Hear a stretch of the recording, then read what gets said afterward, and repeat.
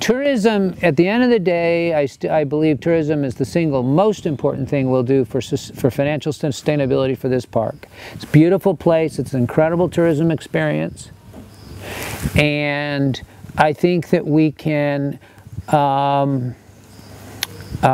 someday pay for the entire park budget out of tourism, and then we wouldn't need donations. Now that day's a long way off, but you have to have a vision. But someday we could get there. And look, it's a triple win. Tourists come, they themselves have a life-changing and wonderful experience. 2, the park gets revenue for our budget, which goes right into conservation, right into lions, elephants, everything else. 3, tourism creates jobs for the community. So it's all good.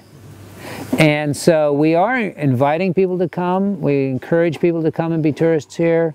You just might fall madly in love with your spouse again, and bond with your children.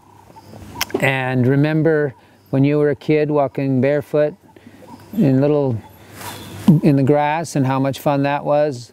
And I've seen people come to Africa for a 10-day trip that changes their complete life.